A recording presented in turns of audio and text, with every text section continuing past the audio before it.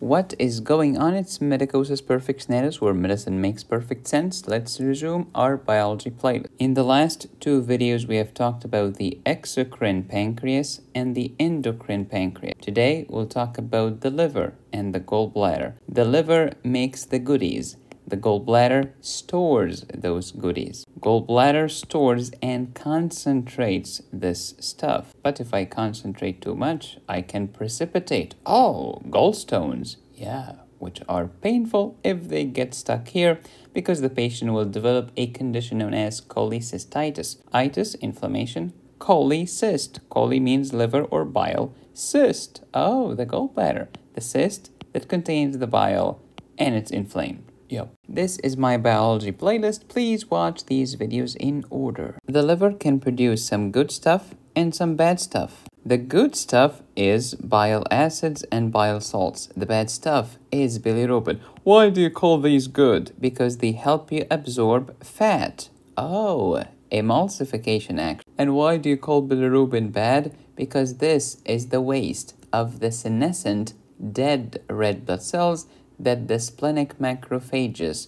have destroyed. Because remember, what's the average lifespan of a red blood cell? 120 days. After this, what happens? The spleen destroys the red blood cells, and the end result is bilirubin, which is wasteful. It's time for us to get rid of it. You can thank the liver for this. Whether we're talking about good stuff or bad stuff, you can lump them together in a liquid known as bile, which is the product of the liver. So the bile contains both. The bile is made by the liver, stored in the gallbladder. Designed in California, made in China. Sounds familiar? A quick anatomy review. Here is the liver. Has a right lobe and left lobe. Therefore, we have a right hepatic duct for the right lobe and the left hepatic duct for the left one. Alright, they will converge and join together, ergo, common hepatic duct. And then the common hepatic duct will combine with the cystic duct, which is the duct of the gallbladder. That's why I call it cholecyst, and this is the cystic duct. Duh!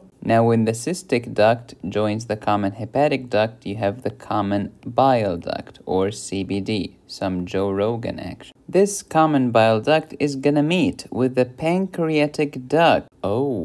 And they will open together in the duodenum. Be specific. Second part of the duodenum. Be more specific. Posteromedial aspect of the second part of the duodenum of the small intestine of your gastrointestinal tract. Preach. The good stuff is bile acids. Conjugate the acid with something else and you have salt. Sounds familiar? Here is an acid, and here is something else, and here is a salt. Oh yeah, it makes sense. Back to basics, your diet. Carbs, proteins, fat. Carbohydrates are big molecules. We will break them down into polysaccharides, and then disaccharides, and then monosaccharides. Only the monosaccharides can be absorbed from the gut to the blood. Protein, same thing, protein macromolecules, and then polypeptides, tripeptides, then dipeptides, and before you know it, you have amino acids. About fat, you start with the big ones, triglycerides, and then you end up with free fatty acid and glycerol. It's not glycerol, to be honest. It's like monoglycerides or diglycerides most of the time. When you eat proteins, you get 4 calories per gram. Same thing with carbohydrates, but look at fat, very high, 9 calories per gram. Whether you eat carbs, proteins, or lipids, the end result is acetyl-CoA, boom, into the Krebs cycle, electron transport chain, oxidative phosphorylation, baby, giving you the energy currency of the cell. What kind of carbs do you eat? You can eat starch,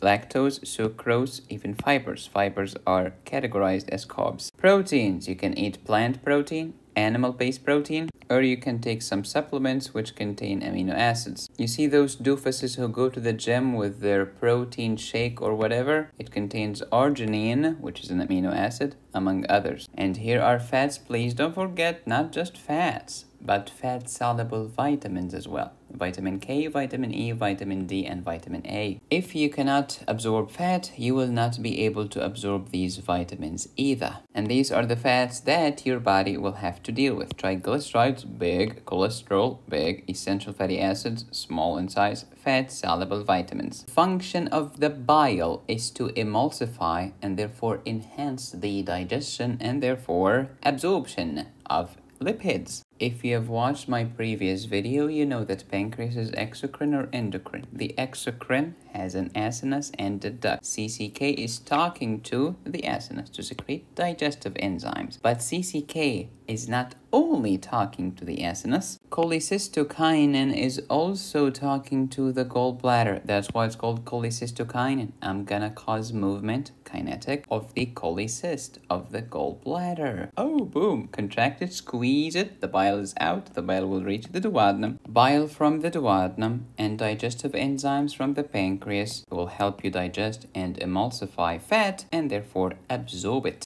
Ergo, in order for you to absorb lipids or lipid-soluble vitamins, 3 organs have to be intact and robust. Number 1, liver, which includes the gallbladder and the biliary tree. Number 2, pancreas. Number 3, the gut, your small intestine where absorption takes place. If those 3 organs are intact, you will be able to absorb fat and fat-soluble vitamins. But if I have a problem in my liver and biliary system, or a problem in the pancreas, or a problem in the gut, I will suffer from fat malabsorption.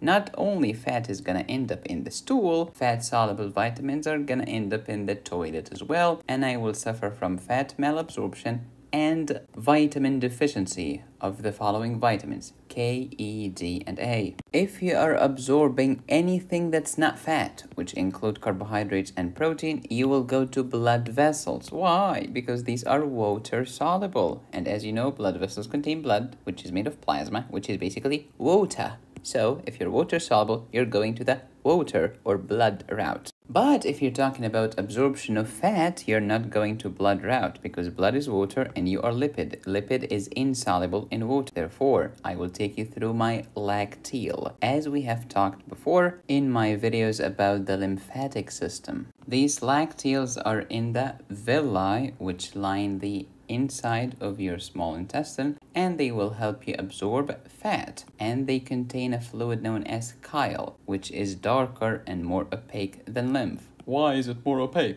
Because it's full of fat. It looks milky. The role of the pancreas in the digestive system. The pancreas can help you digest lipids and non-lipids. Let's talk about non-lipids. When it comes to carbohydrates, the pancreas will secrete amylase for you. When it comes to proteins, the pancreas will secrete trypsin, chymotrypsin, carboxypeptidases A and B, and other proteases. Now let's turn our attention to the role of the pancreas when it comes to lipid digestion. Don't forget, secretin wants the pancreas to release water and bicarb. That's not today's topic. CCK, however, stimulates the pancreas to release digestive enzymes from the acinus, not from the duct of the exocrine pancreas. What kind of digestive enzymes to digest fat?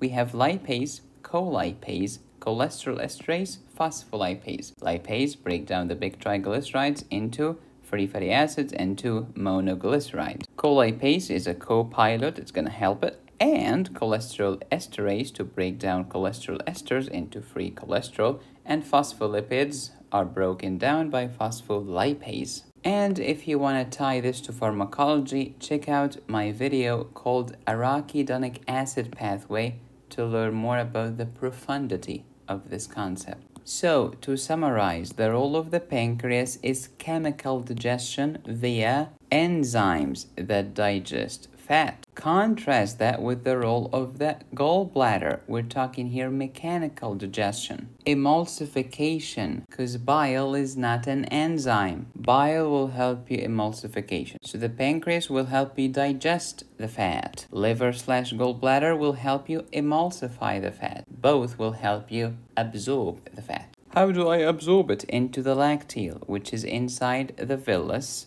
which lines the small intestine wall. This is a villus. Each villus has microvilli, increasing the surface area available for absorption. Alright, fat, you're here into the lacteal, and then to lymph vessels, and then we'll take you to big veins. Example is the thoracic duct, which drains the lymph of basically most of the body into the left subclavian vein. Let's go back to square one. I ate fat, big fats, triglycerides that is. Alright, break them down into free fatty acids and monoglyceride. And then what? Package them again. Oh, really? Into a bigger molecules? Yes, and you package them into lovely Amazon packages known as chylomicrons. Why micro? Because they are microscopic structures. Why chylo? Because we're talking about chyle, the fluid that's inside the lacteal vessel. The bile is made of many components, including some good stuff and some bad stuff, plus some water, of course.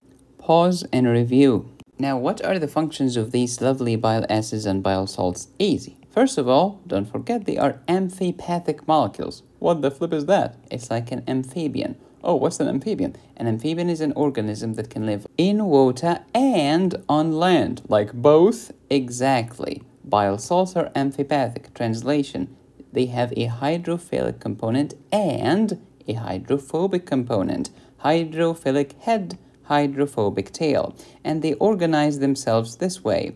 The hydrophilic parts are on the outside, and we'll put the hydrophilic into the inside. Why?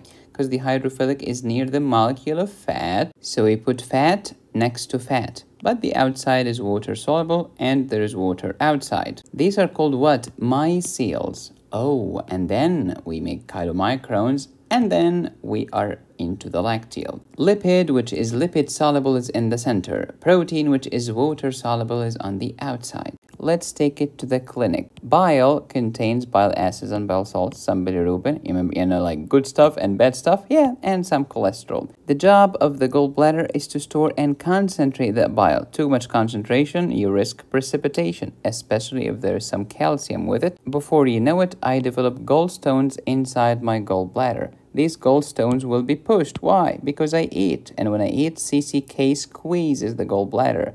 If one of these stones got stuck here in the cystic duct and the bladder is contracting, but there is an obstruction, contraction, obstruction, oops, we are clogged.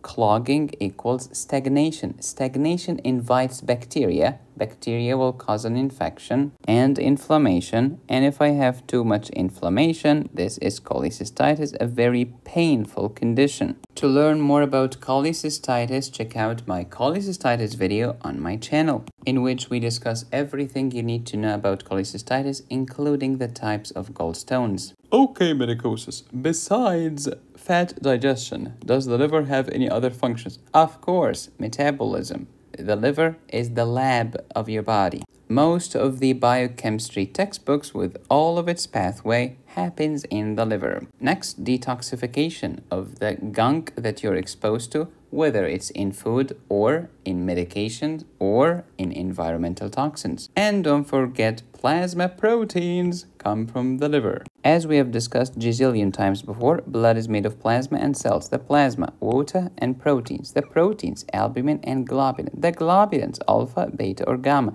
Beta globulins are the coagulation factors. Gamma globulins are your immunoglobulins or antibodies. Remember albumin, remember coagulation factors, and remember antibodies. And now we'll take it to the clinic. How about cirrhosis? Oh, fibrosis of the liver. This is an end-stage liver disease. Your liver is toast. It has failed. Do you think your liver will be able to conjugate and excrete the bad stuff? No. The bad stuff is going to end up in your blood, causing jaundice, which is a yellowish discoloration of the skin and sclera and mucous membranes. Liver cannot make albumin. Therefore, no one is going to maintain my oncotic pressure. Oh, and now you will have a blood vessel with a pushing force, but no pulling force. You will keep pushing fluid out of the vessel, out of the vessel, out of the vessel, into the interstitial space. This accumulation of fluid in the interstitial space is known as edema.